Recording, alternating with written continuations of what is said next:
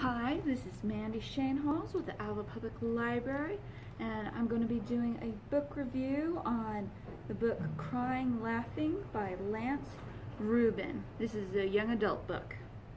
So this is about a girl named Winnie Friedman, and she is hilarious and inspires to be a comedian. So at her bat mitzvah, she attempts a stand-up comedy set, and she totally bombs. And so she climbs into her shell and decides, I'm not doing that ever again. Until she meets the cutest and funniest guy in school, and he invites her to an improv group. And she's like, oh, okay, maybe I can try it again. But then her dad throws her a curveball. He has ALS. And looking at my cheat notes, which is amyotrophic lateral sclerosis, or as old people like me say, the Lou Gehrig's disease.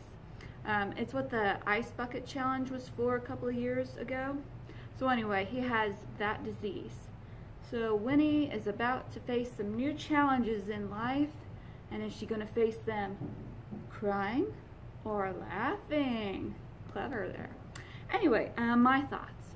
I really like this book. The overall moral, or what I took from it, was that people are complicated. And so I liked mainly how realistic the dialogue and the relationships were, because her dad is not dealing with this good, and he's totally not facing that he has this disease. He doesn't talk about it. He pretends everything's fine, and it's really putting a strain on her mom, who wants to deal with this and get it out in the open. And so it shows how that reacting to that disease and challenge, that's not the best way, maybe not. And then I also liked her romance. Once again, people are complicated.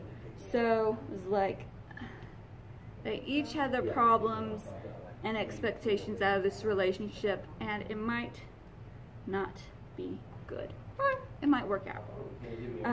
What else? The one thing I did not like, there was one part that made me scratch my head.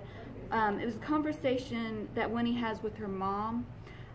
It was about how her mom had to give something up during the marriage, and I'm trying not to spoil it. And so I'm all like, I'm not sure if that's the best advice for this situation or moral you want to give in this book. So that was the only thing I was like, eh.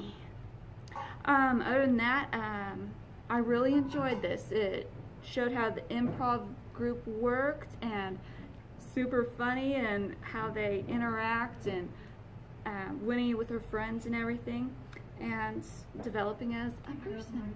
So I would really recommend this book. So have a wonderful day. Bye.